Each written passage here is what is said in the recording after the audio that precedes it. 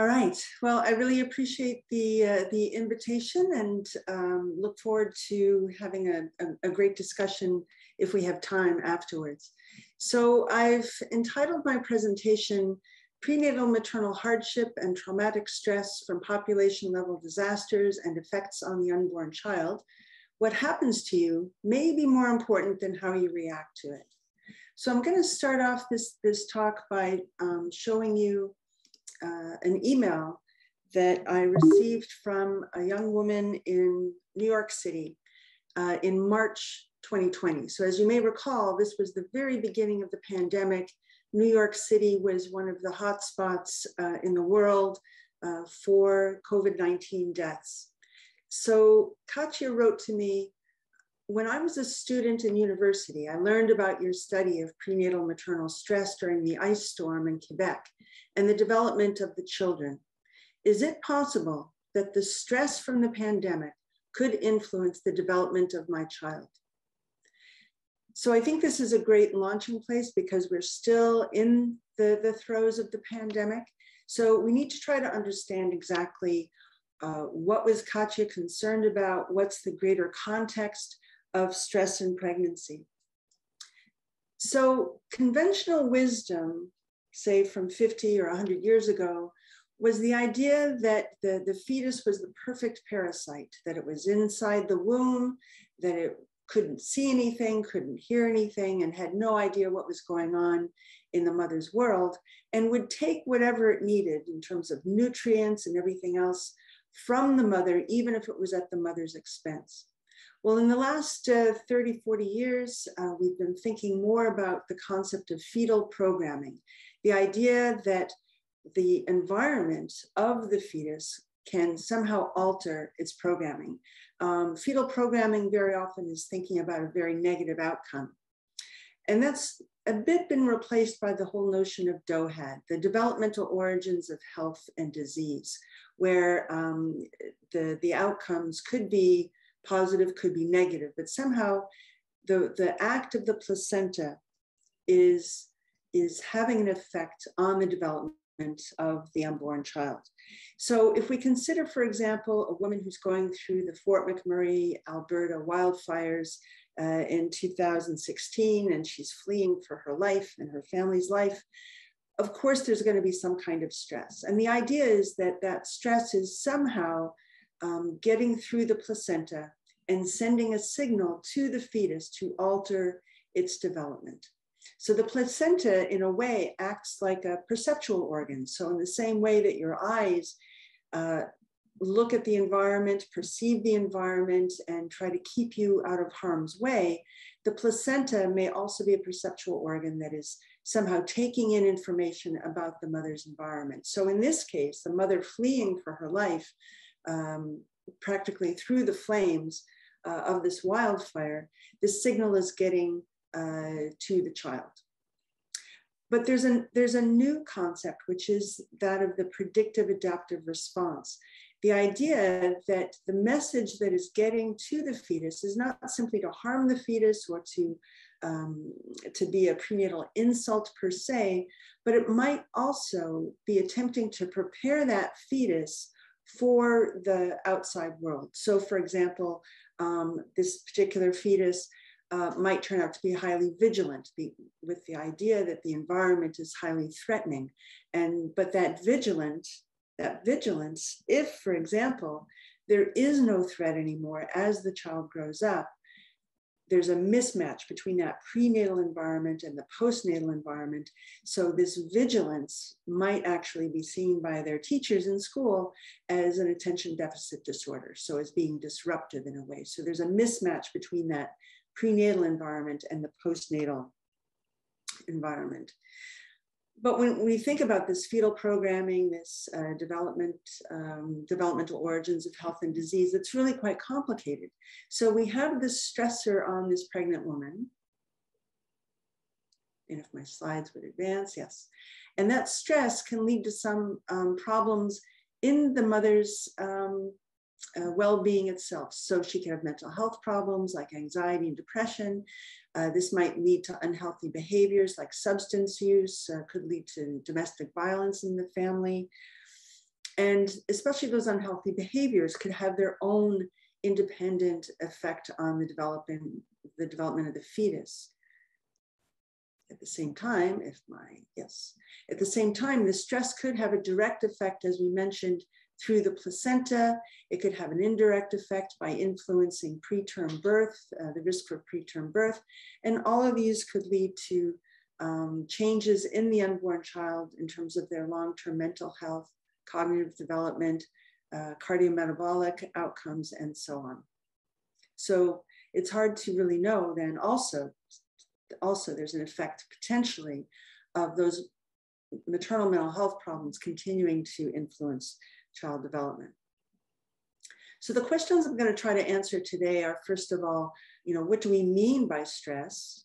Second, what are the associations between different aspects of maternal stress and pregnancy and, for example, birth outcomes or maternal postpartum mental health, and especially child outcomes?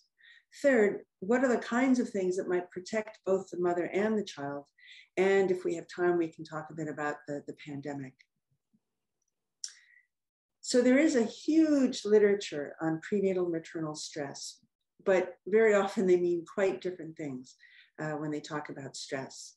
So these pictures here indicate that there are a number of large-scale but retrospective studies of major events, population-level disasters like the war, World War II, or like natural disasters like tornadoes. Those are great, except for that when you're looking at large administrative databases, you don't have information about what actually happened to individual people. So they can establish that there is a risk factor for prenatal stress, but not very much information after that.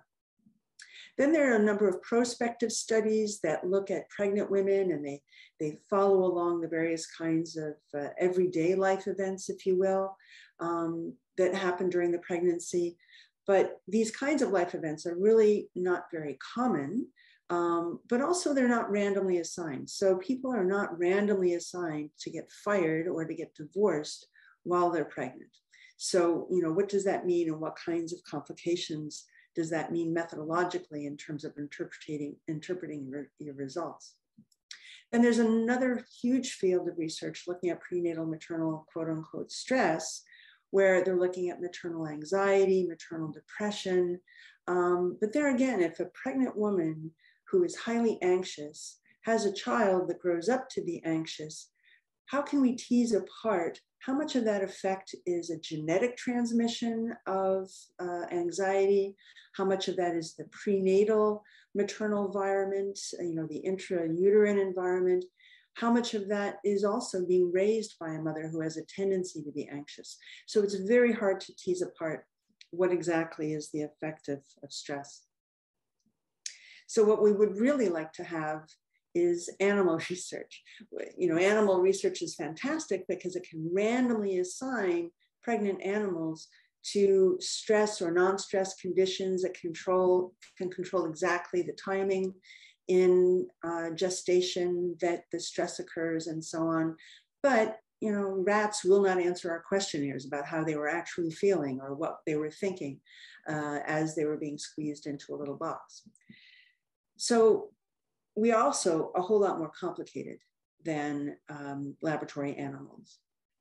So what we really need is we need some kind of a model or a context of stress in humans.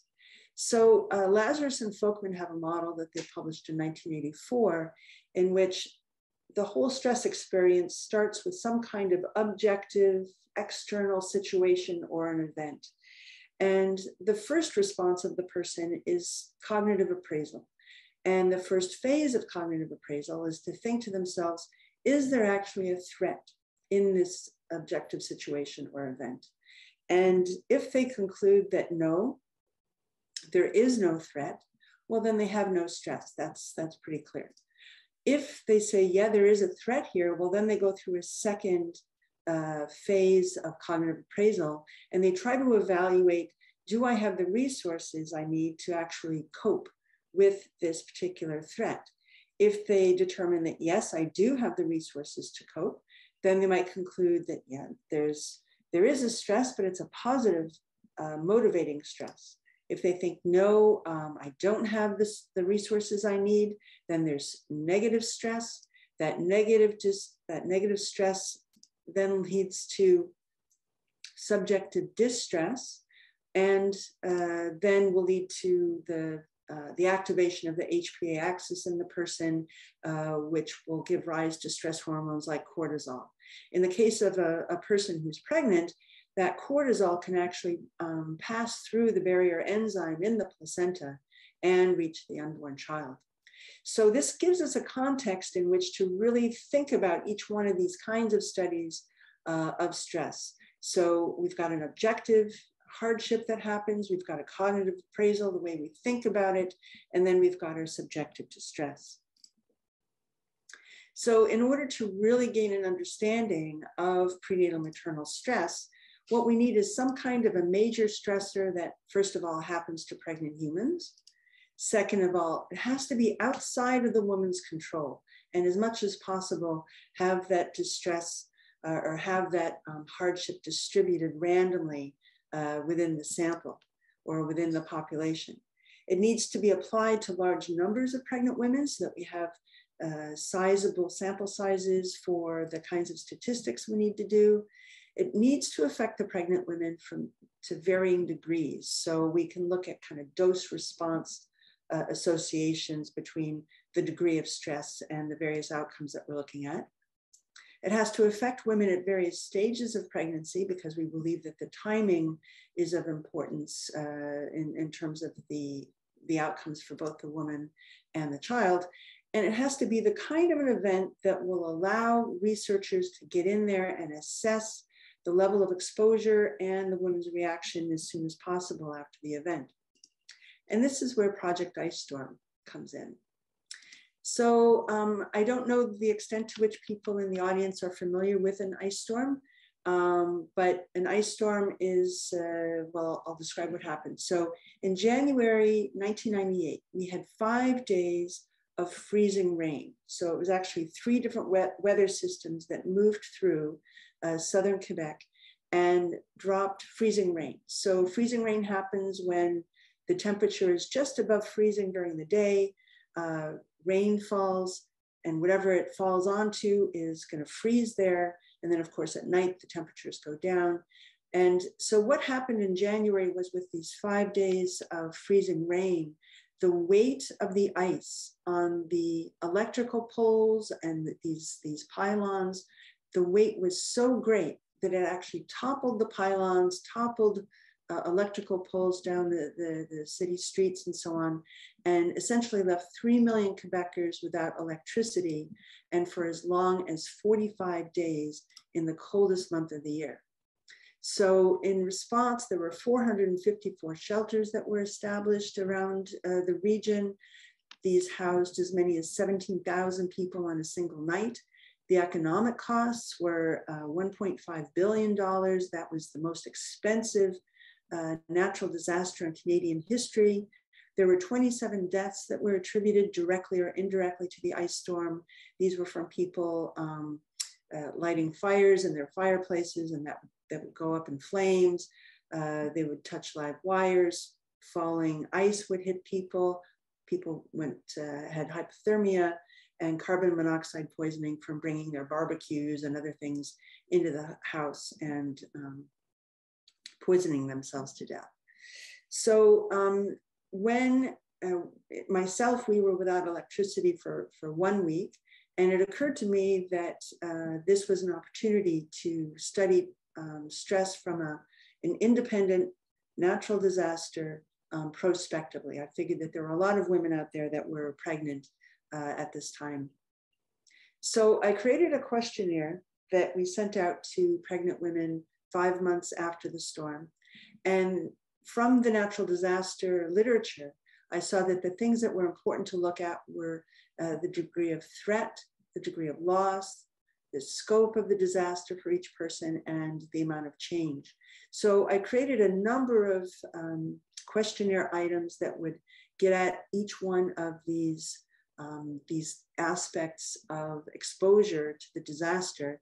And then I attributed points in such a way that each scale would have a maximum number of points. For the ice storm, it was 8 points. For other disasters, it was a different number, but they were equally weighted to come up with a total score. I also saw, kind of retrospectively, that I had included in this questionnaire an item that I had gotten from another source, which went like this. Taking into account all of the effects of the ice storm on you and your family, what would you say have been the overall consequences of the ice storm crisis? And people could choose between very negative, negative, neutral, positive, and very positive. And I was quite surprised to see that from the ice storm, that there was many people who said that it was either neutral or positive, that said that it was a negative experience. And we looked at what they wrote in. The people who saw it as a positive experience, very often they had spent time staying at maybe their in-laws or friends. And because there was no television, there was no electricity, they were actually able to share stories. And there was a lot of support and a lot of fun in that. So in order to look at subjective distress, I saw that in the disaster literature, there's a scale called the Impact of Events Scale, revised, that looks at the severity of post-traumatic stress symptoms. And I thought that would be a good way to see how people reacted to the disaster. And so each questionnaire, this one actually was for the Iowa flood study that I'll tell you about in a minute, but asks the person about their avoidance symptoms, their intrusive thoughts and images, their levels of hyperarousal with respect to the disaster in question. So this, again, I just want to drive home the point that we're looking really at 3 different aspects of the stress experience. For Project Ice Storm, I only had these PTSD symptoms that are reported on at the time of their assessment, which is very often many months after the disaster. And in the other disasters, we included 2 scales that were peritraumatic. That is, I know it's been 6, 7, 8 months since the disaster, but I would like you to think back and tell me how you were feeling at the time, at the height of the disaster. And so we have a scale of distress and another one of dissociation. And then another really major aspect of these studies is looking at the timing, because from the question, or from the perspective of fetal programming, it's that organ or that part of the fetus that is in a period of rapid growth that is the most likely to be affected by any kind of prenatal insult, whether it's alcohol or stress, whatever. So timing can be a very important factor here. So from Project Ice Storm, I just want to say that we identified pregnant women through the offices of obstetricians. We identified 1,140 women who were pregnant at the time of the ice storm or who became pregnant in the 3 months following the ice storm. We sent out the questionnaires to them, 1,140, and we got 224 back. That is a response rate of 15%.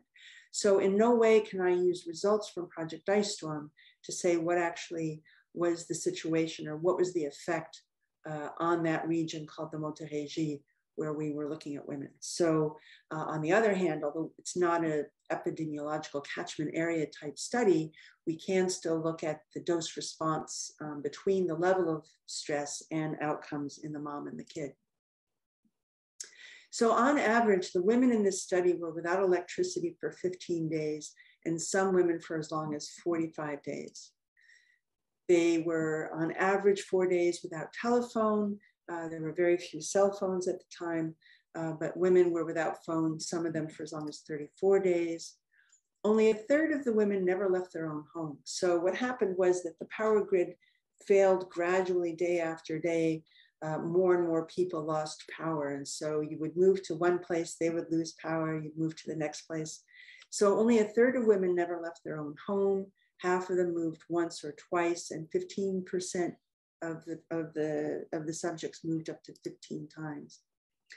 About 4% of the women met criteria for possible PTSD. This is about what you would expect from a natural disaster. But the people in this study had significantly higher socioeconomic status, education, and income than the regional averages. So again, we can't consider that this is a representative sample. 6 months after each woman's due date, we sent another questionnaire. Of those 224 women, 177 gave us permission to contact them again. So at 6 months, we got questionnaires from 176 of them. 17% met criteria for postpartum depression. That's about the norm. 8% gave birth preterm. Again, that's about what you would expect. So as I mentioned, we sent out that first questionnaire in June 98, 5 months after the beginning of the ice storm. Another one 6 months after the due date. And over the years, we have pestered these families repeatedly until most recently, when the children were young adults, now 19 years old, we were able to see them. So we saw them face to face, a subgroup of kids when they were 2 years old, 5.5, 8.5, 11.5, 6, 13, 15, 16, and 19. So I mentioned that there are other disasters. So Project Ice Storm is the longest running that went till age 19 and for which we have the most biological data. 10 years after the ice storm, we saw that there were major floods in the state of Iowa in the United States, and we collaborated with a group there. And interestingly, they had already been collecting data on pregnant women long before the flood happened. And so they had actually psychosocial data on those women before the flood. So here we have a pre-post study of prenatal stress. But what we really wanted was samples of the placentas. So in 2011, we were able to go to Australia and recruit women in the hospital. And we got samples of the placentas for those who had been exposed in their first and second trimesters. Then we really wanted to do something to help these women rather than just confirming time after time that prenatal stress has an effect. So in 2016, we had these wildfires in the town of Fort McMurray, Alberta, where a town of 80,000 people at the very end of the road, way up north, with nothing but tundra north of them. All 80,000 people had to evacuate in the span of a few hours. Luckily, nobody was actually killed by the fire, but we included an online expressive writing intervention, but our sample size was too small. So then a year later, when we saw that the city of Houston was underwater following Hurricane Harvey, this time we pulled out all the stops and we recruited over 1,000 women and tried the same expressive writing intervention. And then more recently, since 2020, I've been involved in 3 different studies of stress from COVID-19. So I'll try it over the next half an hour or so to give you an idea of our results. So the main objectives of this, what we call SPIRAL, the Stress and Pregnancy International Research Alliance. If you want to look up our papers, they're here at mcgill.ca/spiral. So the objectives of SPIRAL are, first of all, to establish what are the actual parameters of prenatal maternal stress that have effects on specific outcomes in the child, cognitive, behavioral, physical, and motor. And then what might moderate those associations? So could prenatal care make a difference, or social support, or cognitive appraisal might moderate that effect? Then we also look at,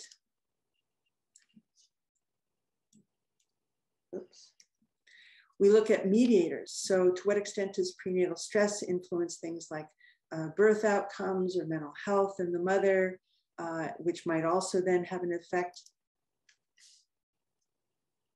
And then also at child mediators. So does the stress influence brain, cortisol, epigenetics, and so on, which then might have an effect. So what I've highlighted in red here are the things that I'll be able to talk about this morning.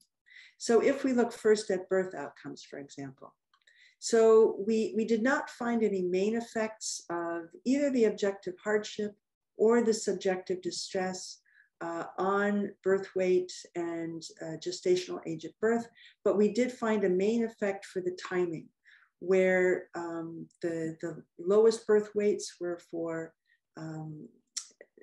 pregnancies that had been exposed to the ice storm or the first or second trimester. And kind of the corollary of that is that the greatest percentage of children that were born premature were those that were exposed in the second trimester. But then we also found that there was a main effect, not only of timing, but also of the severity of the subjective stress. So remember, that's the post-traumatic stress symptoms. So here we have the birth weight, and then if they were exposed early, middle, or late pregnancy, and we have this curvilinear association, but the more severe the PTSD symptoms of the mother 5 months after the ice storm, the lower was the birth weight. So we did have an effect there. And this was something interesting I just want to throw out there. One of the results that I had that I sat on for many years because I didn't know what to do about it was that when we actually looked at the head circumference and the length at birth, we saw that the greater the mom's stress, the bigger the head, but the shorter the body. And I had no idea what to do with that. But then I was speaking with Patrick Wadwa at University of California at Irvine, and he said, oh, that's head sparing or brain sparing. The idea that when the fetus, when there is a lot of environmental stress or some kind of an environmental insult, that the placenta will guide the development of the fetus in such a way that it spares the head. So you got to have a brain in order to deal with this stressful exterior environment, but you don't have to be tall. So it's not so much that the heads were big, but that the ratio was altered. And we saw that that was a function not only of the level of subjective distress of the moms, their PTSD symptoms, but that it differed for boys and girls. So sex was moderating the association between subjective stress and this ratio of head circumference to birth length, such that those boys, only in boys, did the level of subjective distress have an effect on that ratio. So as I mentioned, Project Ice Storm, the study that we started with 224 women, was totally not representative of the region. So if you look at this map down here, you can see Montreal, the little black dot. And this area here is a region called the Montérégie. And that's where the disaster was the worst. And you can see that this very dark purple represents 100 millimeters of freezing rain that had fallen. And here's just 50 millimeters that has accumulated on a twig. So these were the regions that was the most badly damaged. So we started a study that we used administrative data from Quebec for the 3 years before the ice storm and the 3 years after the ice storm. So we had a temporal control, but then we also wanted a geographic control. So the Montérégie is down here in the southernmost part of Quebec, near Montreal in purple. So we gathered data not only from Montérégie, but also from here in kind of brown is the capital, Quebec City, that region, and also the lower St. Lawrence region. So together, these were somewhat comparable in terms of socioeconomic status. So we used something called the difference in difference method, where you look over time. So these are the 3 years before the ice storm. We could compare, and this is just a theoretical graph here. This is not actual data. You can see, is there a usual difference between these two regions? And is there like a trend over time? And if, let's say that this is the Montérégie with the diamonds or with the triangles, what would we expect in the year of children born in 1998 and after? This is what we would expect if there's no effect, but then there might be a a difference. So this is what's called the difference in difference method. And we published these data on the birth outcomes recently, just a few months ago. And when we looked at birth weight, small for gestational age, large for gestational age, preterm birth, the actual gestational age in weeks, what we found was that there was no difference. We could not find that there was any kind of outcome in the Montérégie from 1998 forward that was different from what we would have expected. So we were also able to do some dose response analyses by estimating the days without power based on the postal code of these 94,000 births. And even there, we could not find that there was a significant effect of the estimated days without power. So we didn't see any kind of a major effect.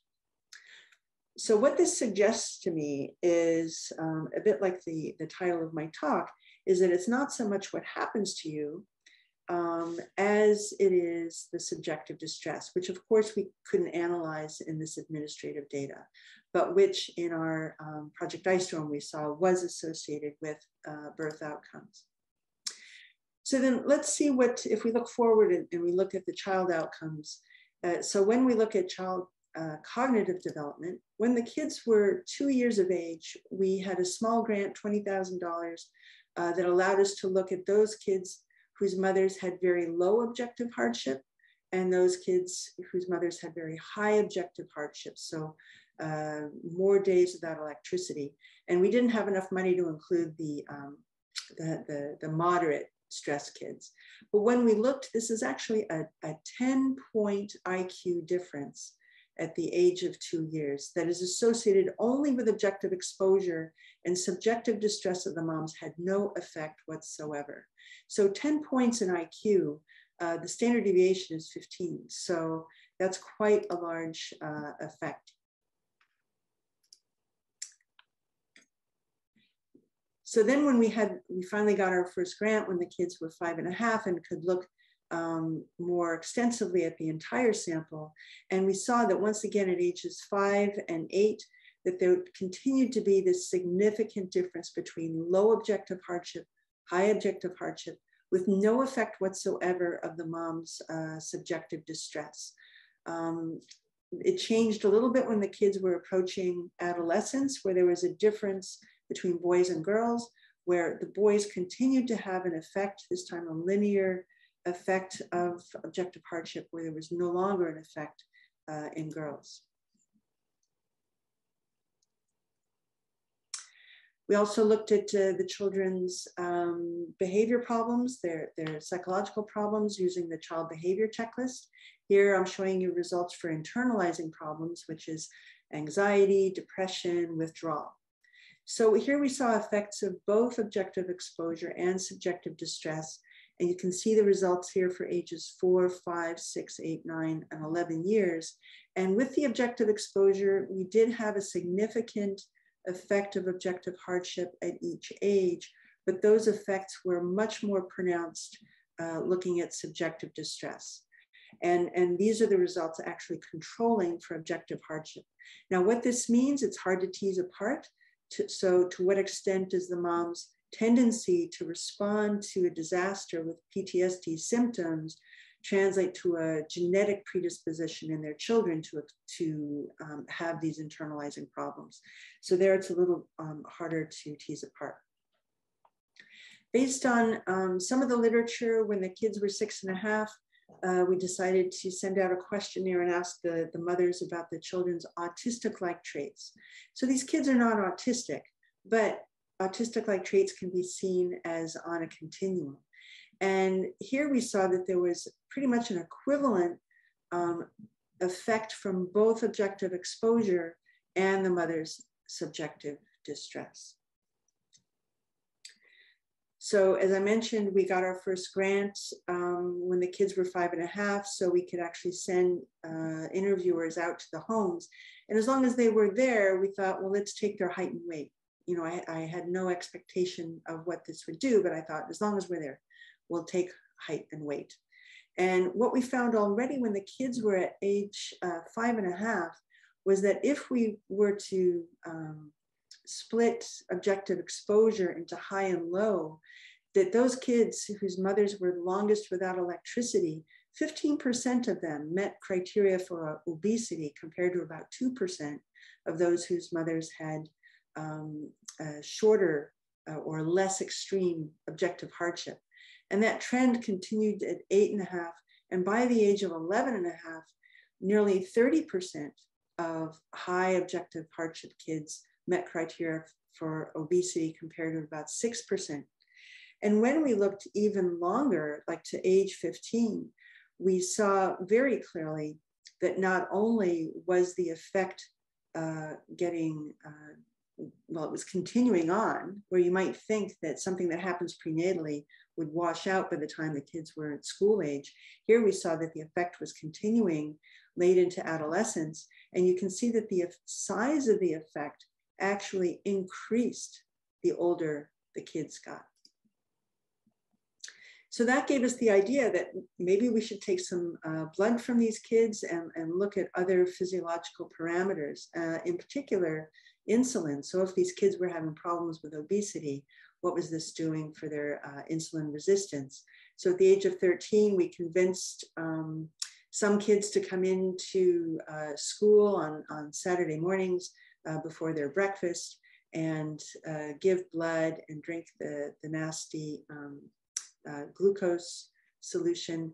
And here again, we saw it was the objective exposure to the ice storm, so their objective hardship, that was significantly correlated with their insulin resistance from a glucose tolerance test, and not the mom's subjective distress.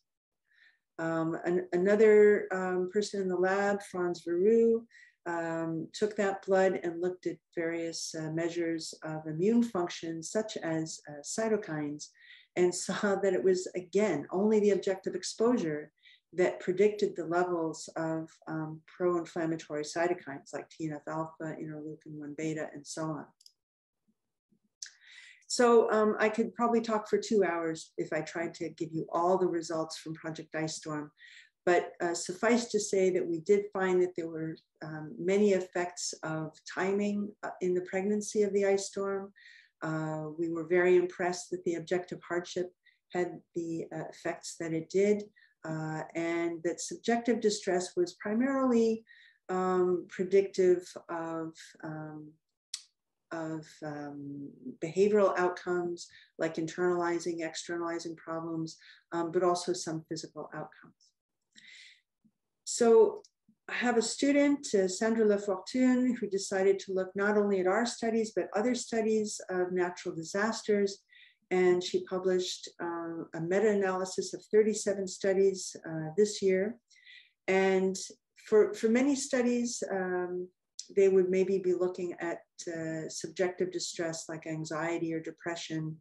Our studies and some other studies also looked at objective hardship. And our studies really looked at the cognitive appraisal. And what she found was that for all areas of child development that she looked at, there were significant effects of the severity of the objective hardship here in yellow, and also for the degree of subjective distress. But that in general, there were not that big effects if we just looked at main effects of cognitive appraisal. So then she looked within the type of disaster and saw that the effects of the ice storm were significantly greater than the effects of studies from floods, including the 2 floods that we were looking at. And our thoughts about that are that the ice storm was something that affected everybody. And so there was no getting away from it, right?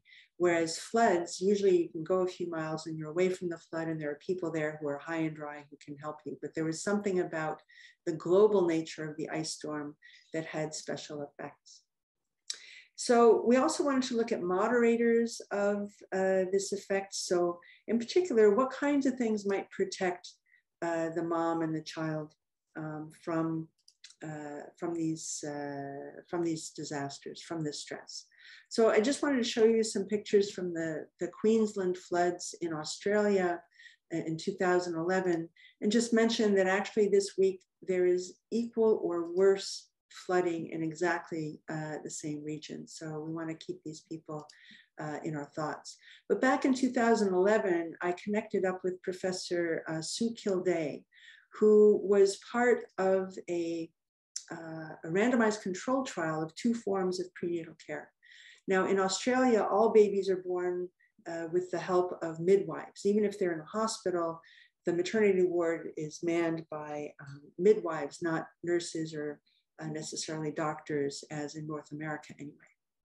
So what they were looking at was something called midwifery group practice to compare with standard care. So in standard care, there's no primary care. So when a pregnant woman goes to the clinic, they meet, whichever midwife happens to be on duty that day. Their prenatal care is maybe from a general practitioner or antenatal clinics or in hospital. And very often they're unfamiliar with whichever midwife shows up at the birth. So it's an unknown person. Whereas midwifery group practice, there are 3 or 4 midwives in a group. So there's a primary caseload midwife, but others in that group. So the prenatal care and postpartum care up to 6 weeks are provided, and a known midwife is there at the time of the birth. So this trial, you may be familiar with it, is called MANGO, and most of the research that they've done on just not during the flood, but in regular time, was that this midwifery group practice is a more positive birth experience for women, and it's even less expensive than the standard care. So after these floods, we were able to piggyback onto this study and look at, for example, maternal mental health postpartum. And I don't know why my animation will never work when there are people watching. Okay, so one of the things we did was we administered the Edinburgh postpartum depression scale when the moms were 6 weeks after birth. And we saw that those mothers who were in the group midwifery practice, this line in red, irrespective of the degree of objective hardship, their depression levels were fairly low. As long as the hardship levels were low, it didn't make a difference what kind of prenatal care they were receiving. But for those women who were in the standard care, the greater the objective hardship from the floods, the higher was their postnatal depression. We also looked at the development of the kids. So this is when the kids were 6 months of age, the mothers completed something called the Ages and Stages questionnaire. And pretty much across the board, the children of mothers who had been randomized, recall, to the midwifery group practice had tended to have better outcomes, but had significantly better outcomes in fine motor and problem solving. So one of the reasons we believe that the midwifery group practice has this effect could be through social support, because those midwives and their patients really developed a rapport that was very helpful.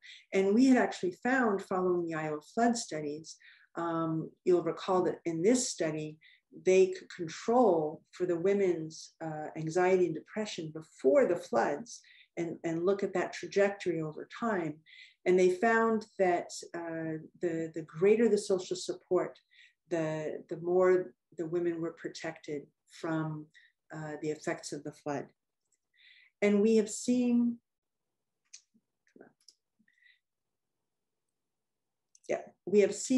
social support buffering pregnant women from distress and from objective hardship in the other studies as well.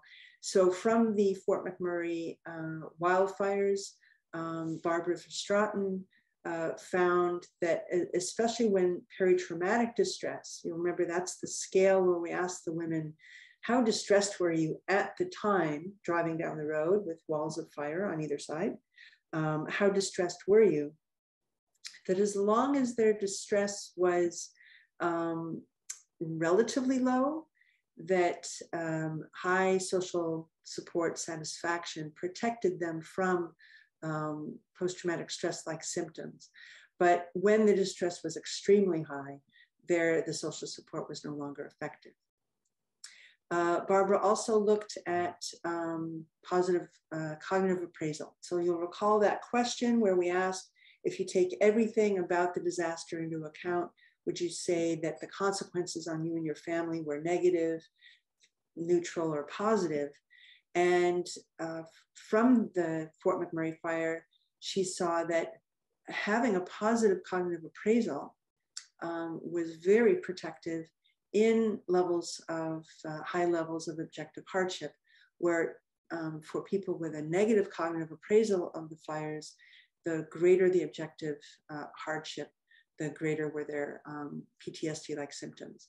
And I put this dotted green line there to show a potential threshold for PTSD symptoms. So cognitive appraisal is one of the variables that we really kind of come to late to analyze, but it is certainly appearing to be very powerful. If you attended the talk a couple of days ago by my former postdoc, Lei Cao, she probably would have mentioned that both objective hardship and cognitive appraisal predicted the degree of DNA methylation in those kids at age 13, where subjective distress did not. So here we really woke up to the idea that cognitive appraisal was important. Another person in my lab, Vincent Paquin, looked at, again, the Queensland flood study in Australia. He looked at the mother's depression over time at 16, 30 months, 4 years, and 6 years postpartum, and saw that for those women who had a negative cognitive appraisal after the floods, that the greater their distress at the time of the flood, that peri-traumatic distress inventory, the greater was their depression over time. Whereas for women who had a more positive cognitive appraisal, the more they were protected. Okay, so what about COVID-19? So could we consider this as a natural disaster? So you'll remember that when I was talking about what is objective hardship, we had these categories of threat, loss, change, and scope. Well, the COVID-19 pandemic has all of these. You know, in terms of threat, you know, we're told every day, wear a mask, get vaccinated. We're constantly reminded with images on TV and on the internet about the level of threat. In terms of loss, there has been so much loss of jobs and income. We can consider certain loss of freedoms and change. Everything about our lives changed starting in March 2020. Working remotely. I haven't left this office in 2 years or been back to my actual office.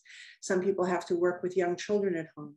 And it changed how we did everything. I don't know how many of you were like us, you know, washing off our groceries when they came back from the store. And scope, if we think of scope in terms of the duration, well, it's never ending. And if we also think about the global impact, well, the entire globe is affected. Cognitive appraisal, it's kind of difficult to see the positives in what people are going through, although a postdoc of mine who had a baby last November was saying that it was actually kind of cool not to have to travel to all my meetings and just stay home and stay on Zoom, and also to have my spouse at home. And of course, there's lots of anxiety and depression, which would be normal responses to everything that we're going through. So I mentioned that we have a study in Australia of women. It's called Birth in the Time of COVID, or BITOC. We have about 3,000 women in that sample. And in our initial recruitment questionnaire, we included 3 very simple items. The cognitive appraisal item that you're familiar with, this time going from 1 to 7, from negative to positive. We also asked a question about resilience. When things go wrong in my life, it generally takes me a long time to get back to normal. So high scores are that they strongly disagree. So that's positive, that's good resilience. And then tolerance of uncertainty, because everything is changing all the time. So we asked this question from an existing scale. Uncertainty makes me uneasy, anxious, stressed, vulnerable, unhappy, or sad. And that was rated 0, 1, or 2. So a student in my lab, Amber Lee DiPaolo, who actually is looking for graduate school work, she analyzed from the 415 women who were pregnant at the time of recruitment and for whom we had 2-month postpartum anxiety ratings. And she found that objective hardship the greater the objective hardship, the greater their anxiety at 2 months postpartum. But for women who had positive cognitive appraisal in the blue line, there was no effect, where there was a significant effect for those who had a negative, moderately negative cognitive appraisal. Same thing for this resilience item. So women with high resilience in purple were unaffected by the objective hardship, were those who answered that it did take them a long time to bounce back. So women with low resilience, they were significantly affected by the objective hardship. And the same with tolerance of uncertainty. So women who indicated that they were not upset by uncertainty, they were unaffected. First of all, we had a main effect, no matter the severity of the objective hardship. But those who were very intolerant of uncertainty had the worst effects. Okay, so what I said I would be talking about is the idea that what happens to you may be more important than how you react to it. So we saw a little bit of a mixed response to that. But yes, we do see that the degree of objective hardship, so just answering objective questions, how many days without power, how much did you lose in income, and so on, that this predicts a lot of outcomes in child development, but especially when assessed at the individual level. So when we looked at the population of Quebec and compared those two regions, we really were not able to see very much. And even in the PITAC study of the COVID pandemic, when we look at the number of deaths in the region that has no discernible predictive power, unless we're looking at the individual level, like how much did you lose? Do you have children at home, and so on. So objective hardship predicts many outcomes, but especially the cognitive and the physical development in the children. However, we did see that subjective distress, so the way the women were reacting to the disasters, did play a role in some things, such as birth outcomes. And that might be why when we looked at the administrative data that we didn't see any effects. And we do see that there is some effect of subjective distress on mental health of the children, but there may be a genetic explanation for that.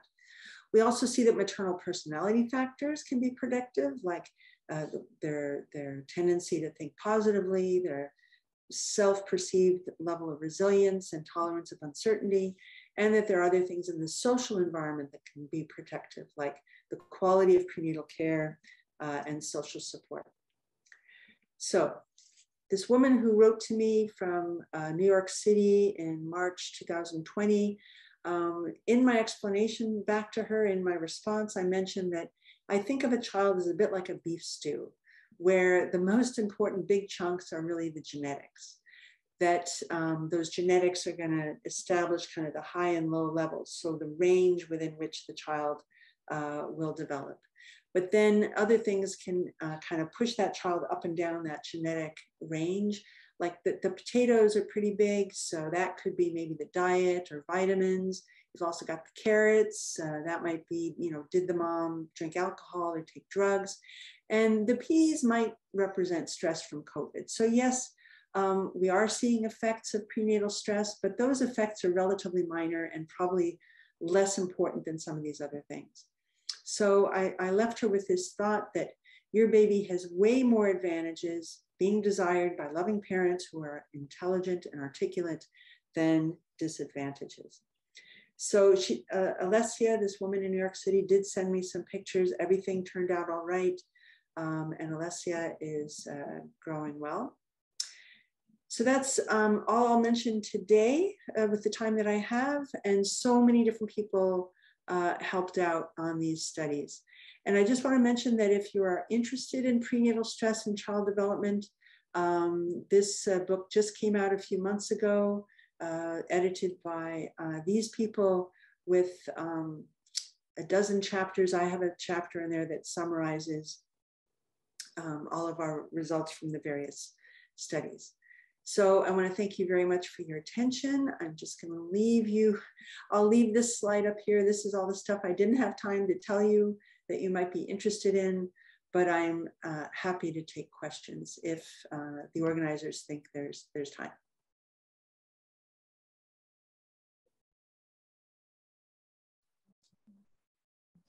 Thanks, Suzanne. My mind is blown. Thank you.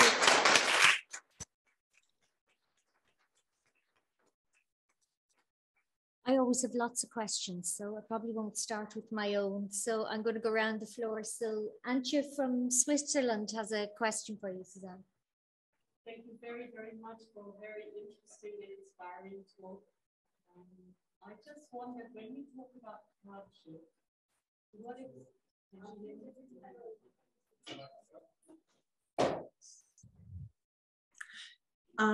I'll ask somebody to repeat the question because I didn't hear it. Repeat the question in the microphone. Can you hear me now, Suzanne? Oh, yes, of course. Yes. I was saying thank you very much for a really inspiring talk and congratulations on your wonderful body of work. I was just wondering, when you talk about hardship, to what extent does the duration of the stress play a role? So I was wondering, when you talk about hardship, you obviously focused on, for example, the 7 days that the ice storm lasted. But what happened afterwards? So presumably then for some people, life, houses were rebuilt and electricity was gained again and people sort of restarted their lives. Whereas I guess for some people that wasn't the case. So for me, the question was hardship, where does it end? And to what extent were you able maybe to account, I guess, for these differential effects, if that makes any sense? Yeah, so in each one of the studies, our objective hardship questionnaire asked a lot of questions, had a lot of items, fairly factual items, on what date did you lose electricity and what date did it come back? When did you leave your home? When did you come back to your home? Which was really hard for the Fort McMurray wildfires, for example, because so many people lost their homes and they never went back. So we've had to figure out how to code these items. But so the duration is part of the scale that we call scope, both the duration and the intensity. So like the density of the neighborhood that was affected and so on. So this all goes into a larger equation. I would say that for Project Ice Storm, because we only had 2 items for scope, one was the number of days without electricity, the other was days without telephone. The duration was very important. But what also comes up sort of behind your question is the difference between an acute stressor and a chronic stressor. And I feel very strongly, not only based on my own work, but based on a lot of other studies, that there's something that happens when all of a sudden the world changes for a person. And so we have always used the timing as the date of the onset of the big change, or the date of the onset of the disaster. So, we've seen over and over again that timing, where it happened in the pregnancy, really is what determines which system in the child is going to be affected.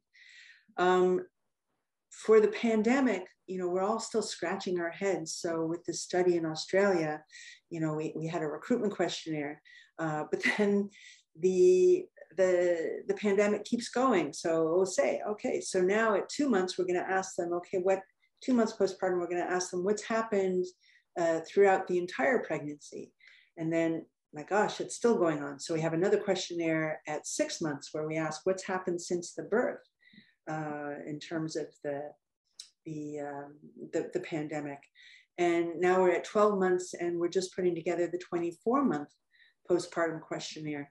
And so the pandemic especially is a fantastic opportunity to see what happens over time with these really, really long disasters, population level disasters. So I don't have a really good answer for you at this point, except to say that we're very much taking into account in every one of the disasters, how long it lasts. But I think the pandemic results are going to really tell us a lot about the difference between the acute onset, because I don't know about you, but I thought March and April 2020 were the most stressful parts of probably of my life, except the ice storm. So we'll be able to say eventually the difference between the acute. Thank you very much for that response. I suppose what I was wondering, just a small follow-up question, did you ever ask people at when did they start feeling safe again? So from their subjective perception, when did the exposure stop? Or was it always that you defined the length from an objective point of view, if you want to see what So what we did, especially with the pandemic, because the PTSD questionnaire didn't make any sense, the peritraumatic distress, those questionnaires didn't make any sense at all for the pandemic. And so we created our own scale of the subjective distress. And so at each one of these time points I mentioned, recruitment, 2 months, 6 months, 12 months, now 24 months, we always ask just their level of distress. So it doesn't answer specifically. I really like your question about when did you feel safe again? We've never asked that to anybody. But we should be seeing that in these questions about how distressed are you about this or that aspect of the pandemic, and when does that go very low? But that's a great idea. When did you feel safe again? Suzanne, that's amazing, and I'm looking forward to seeing the data published around the women who had their second birth during the pandemic and how it varied. You were talking about acute versus chronic, like at what point does it become chronic, especially with the introduction of vaccination and things. So it'll be very interesting to see the pandemic itself changed and our management changed. So fascinating to hear more from you in the future. So for now, Suzanne, we say thank you so much. It's been, as I said, the silver lining in the pandemic is we've been able to have you virtually with us. We mightn't have been able to do something like that before. So we're so very grateful for your time and for sharing with us today. And we just want to say thank you so much. And please do keep in touch. Thank you. Thanks, Thank Suzanne. you very much. I hope to visit the wonderful country. I've heard it's beautiful. Thanks, Suzanne.